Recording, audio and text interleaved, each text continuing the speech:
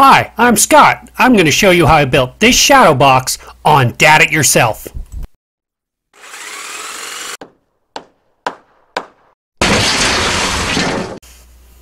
So the project I'm going to be building today is a simulated propeller blade from a P-3C Orion naval aircraft. In a world of jet aircraft, the propeller holds a special place in our hearts for those of us who work on the Orion. Normally this propeller blade is over 6 feet long, and to make economics of scale, I scaled it down to 4 feet so I could get multiple blade blanks out of a sheet of plywood. I have access to the official Navy documents, so I was able to download those drawings and then scale them using an Adobe Acrobat program and print it out in these tiled poster formats and print it out.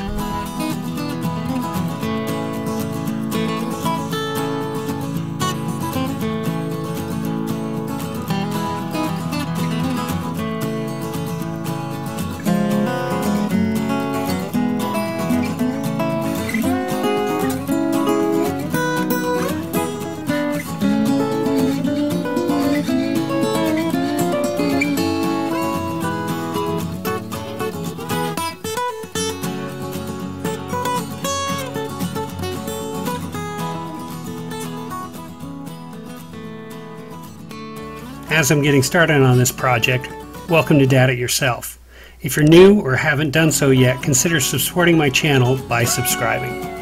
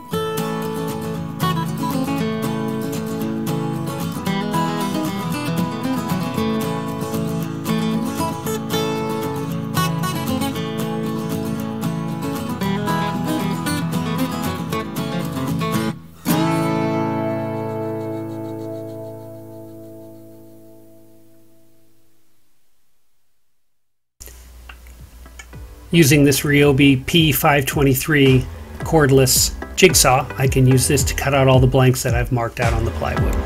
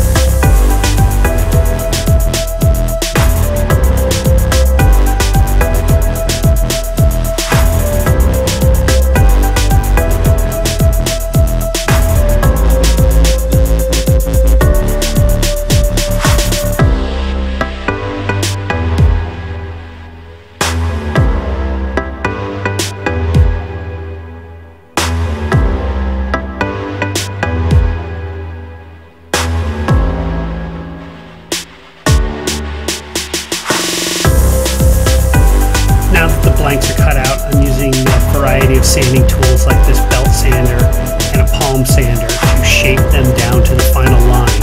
I'm going to use the first blank that I cut out as the routing template to fine tune all the other pieces.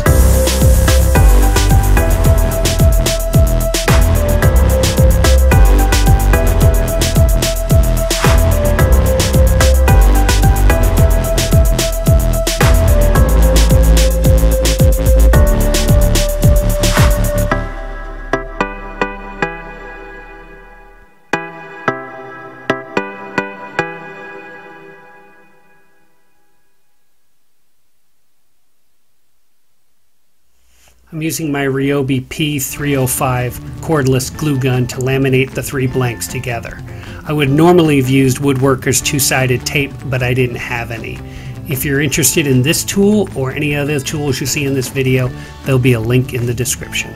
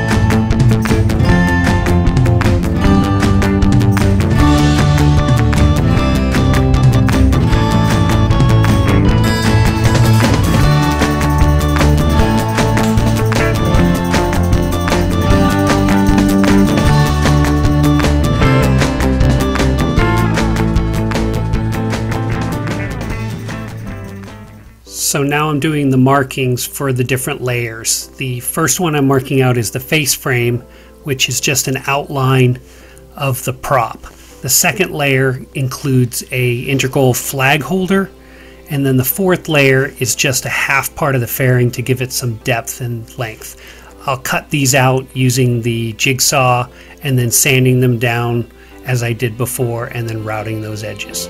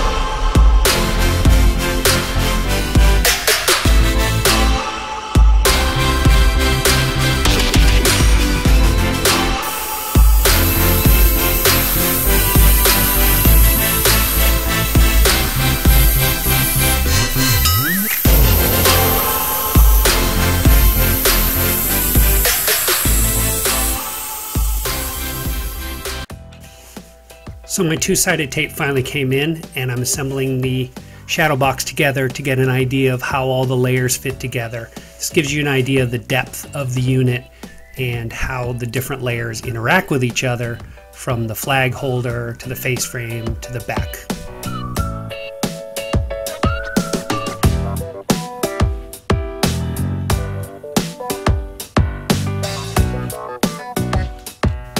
So now I'm working on the face frame. I'm going to start by rounding over the edges, and then I'm going to flip it over, route the rabbet that will eventually hold the plexiglass face, and then I'm going to drill the holes for the indexing pins, which are made out of 3/8 inch dowels. In the future, I think I'd probably use like a near earth magnet or something similar to that. The dowels still showed through the face frame in the finished product, and it wasn't as clean as look as I would have wanted.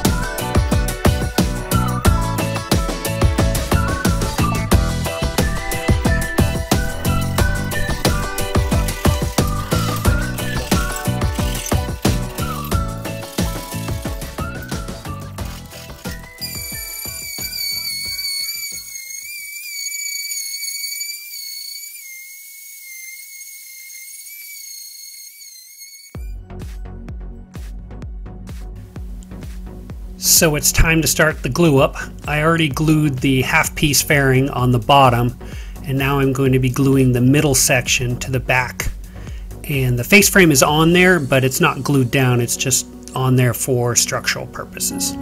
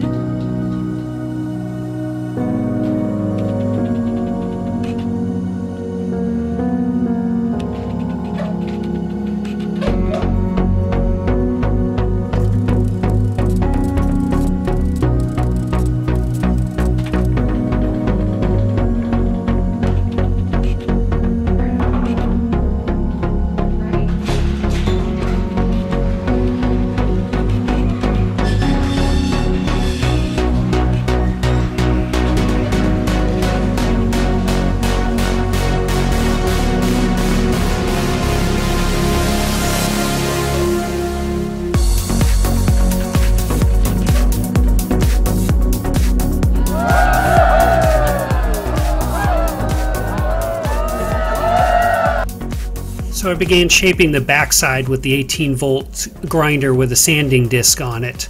This ended up being a challenge. For one, that the 18-volt grinder didn't hold up very well with battery power, and I ended up going through 4 batteries in less than 15 minutes.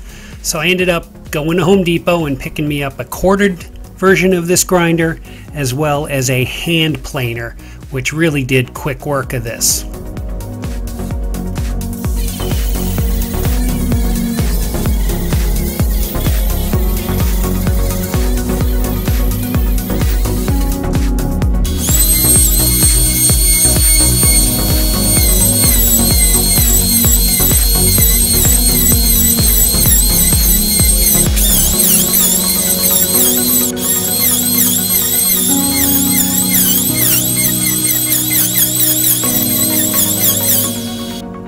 Now that all the grinding's done, I started my sanding with this orbital sander, starting at 80 grit, moving my way through 120, 150, and ultimately to 220.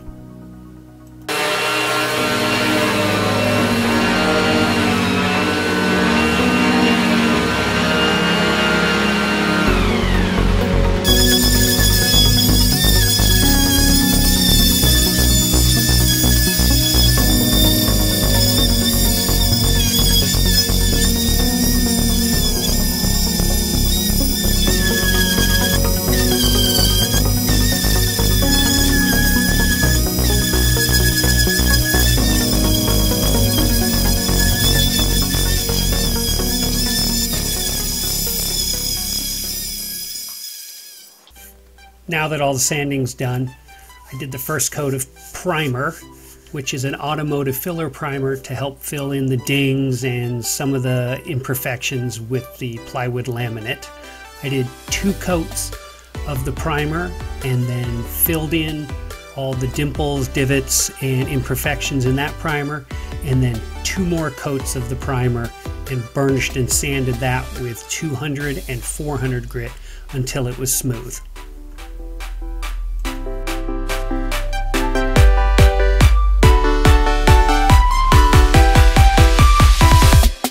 Yeah.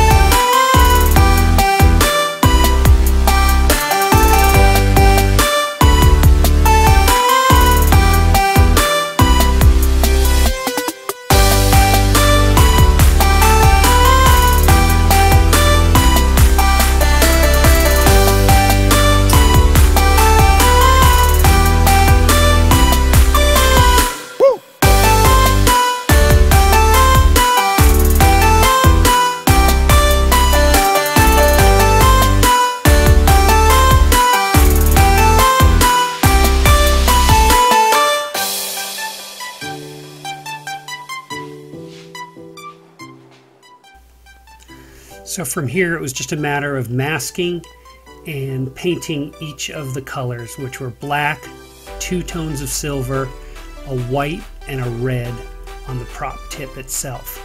I must have been so frustrated with the process of taping and masking that I actually forgot to film most of it, but you'll get the idea from here.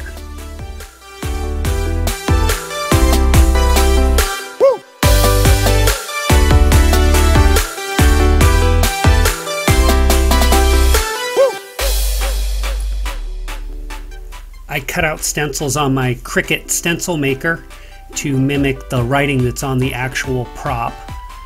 Masked it out, sprayed it with flat white paint, and then peeled the stencil off. And with that, all the painting was done.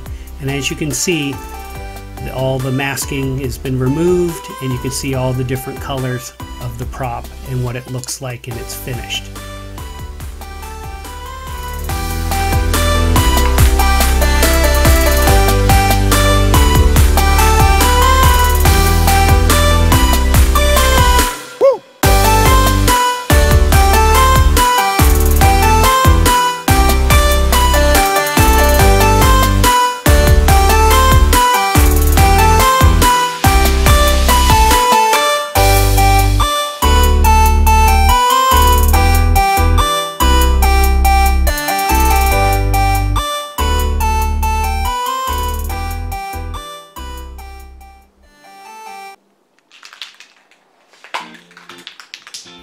Moving on to the base, it's just a matter of primer and paint and stenciling, and then that'll be done. This is a Lazy Susan type contraption that will rotate the shadow box front and back.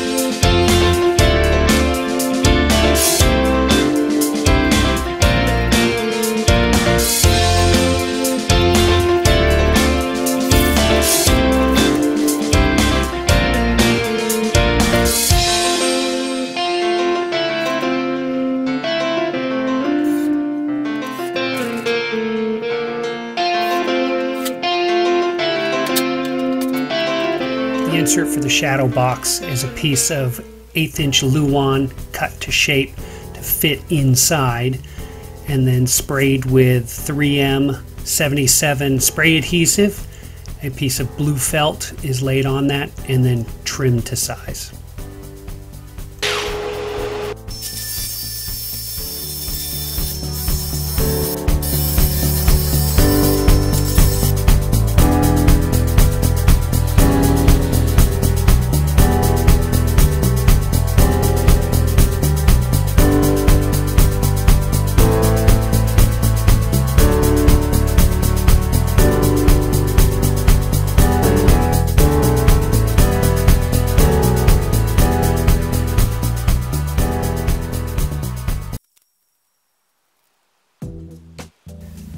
One of the major steps of this project is actually the assembly of the shadow box.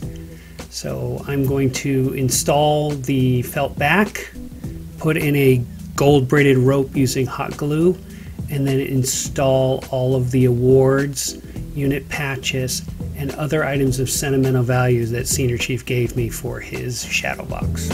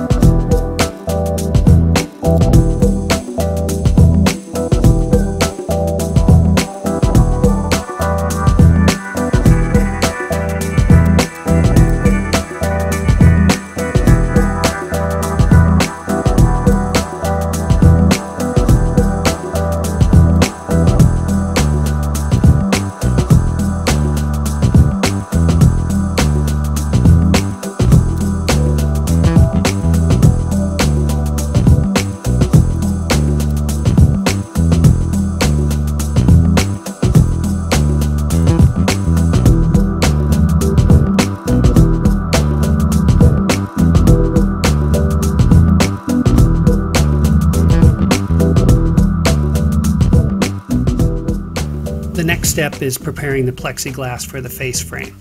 That was a matter of just putting the face frame down, tracing its interior outline, adding 3/8 of an inch for the rabbet that I had cut earlier, cutting that out, cleaning it up on the bench sander, and then gluing it in with super glue.